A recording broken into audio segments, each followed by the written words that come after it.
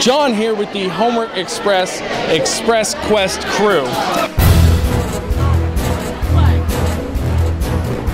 This is Warren Middle School's Math Carnival, a carnival full of fun things to do, but mainly games all about math.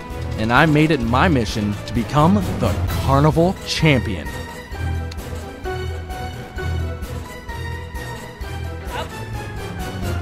So I decided to get a little help from some experts. Okay, now this game is called Swapping Spots. Now, you want to give me a brief explanation of what we're doing here? How does this game work? I flip over a card. Okay. And then I flip over another card. And I didn't get it. So I flip these back over. All right, now they have to match? Yeah. Yeah. Okay. So I pay another $1. Another $1. $2 and then I down. have to pick one of these that I want to swap. And I chose this one. And then I get one of these cards. I put it right here. And then I gotta try to get ace. And she wins. And an ace, and she wins. So she gets this money. She gets the money. I figured if they could win, then so could I. The next game I decided to try is 4 in a row. Like tic-tac-toe, I was confident that I had the strategy, the skill, and the right technique. Did I lose again?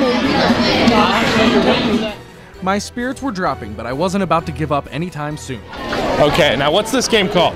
It's called Stampede Hold'em, and your objective is to first you calculate these two numbers together, and then you get cards 0 through 3, and then you gotta lay down what number you think it's closest to.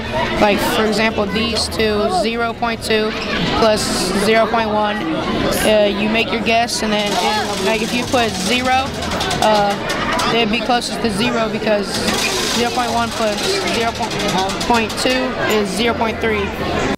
You know, I don't know if I want to let you know how this game ended. But let's just say that I had to add up 2 2/3 and round it to the closest whole number. And I didn't get 3, which was the right answer. Okay, fine, I lost. Again.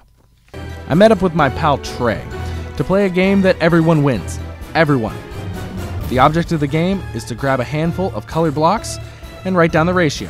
For example, if there were 6 blocks and there were 3 blues, 2 reds, and 1 yellow, the ratio of all the blocks to red would be 6/2. And the ratio of red to blue would be 2:3. I could do this. 2. Guess what? What is I lost. Now blue tile. I was getting sick of this, so I went to a game that I could not lose. Plinko.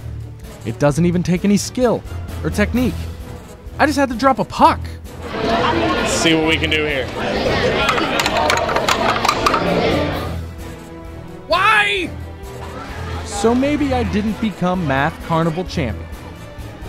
But at least there's always next year.